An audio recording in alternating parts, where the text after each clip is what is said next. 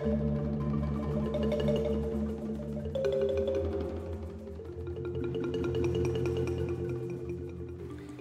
are many different reactions that happens in our body all the time.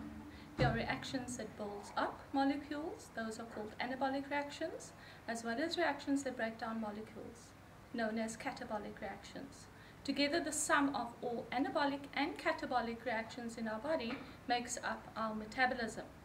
Enzymes are biological catalysts that speed up the rate of reactions that would otherwise happen slowly. In this practical, you will study the enzyme that is found in the cells of the body of many living tissues called catalase. It speeds up the reaction which breaks down hydrogen peroxide into two harmless substances, namely water and oxygen. The hydrogen peroxide is the product of metabolic reactions and is toxic. In front of me, I have the following. I have my Bunsen burner with my splinter. I also have my cooked potato, which I've already measured out 3 grams. I have my raw potato, which I've also measured out 3 grams. In my measuring cylinder, I've used 25 ml measuring cylinder, of which I've pre-measured out 10 ml in the one. I will show you now how to do the measuring out of the 10 moles in the other one as well. And then we will start the reaction. So I've taken a dropper. The dropper is your 5 moles. And all I've got to do is ensure that I end up with 10 moles. To measure accurately, one needs to ensure that the meniscus lies on your 10 ml dropper. Now all I've got to do is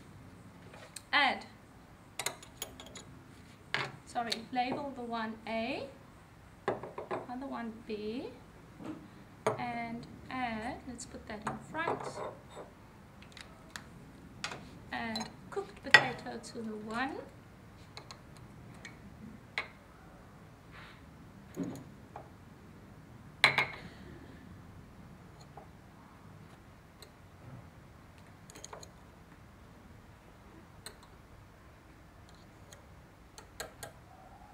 So in this one we have the cooked potato, in the other one I'm putting my raw potato, and I've cut the potato fairly small to ensure that the enzyme, to create a greater surface area for the enzyme reaction.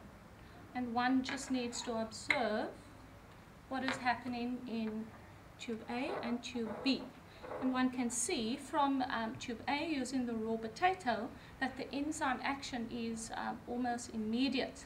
And one can see that the bubbles have immediately started being given off, and those bubbles are called your oxygen bubbles.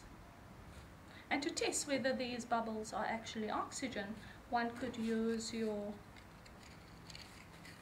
Bunsen burner and your splinter.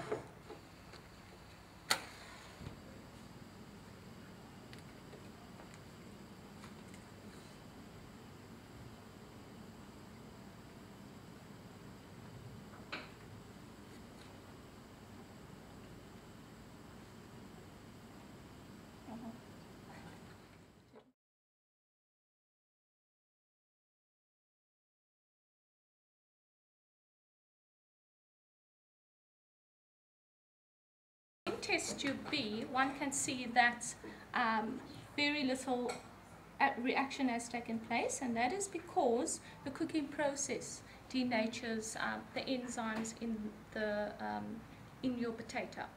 So with reaction B, there's no oxygen given off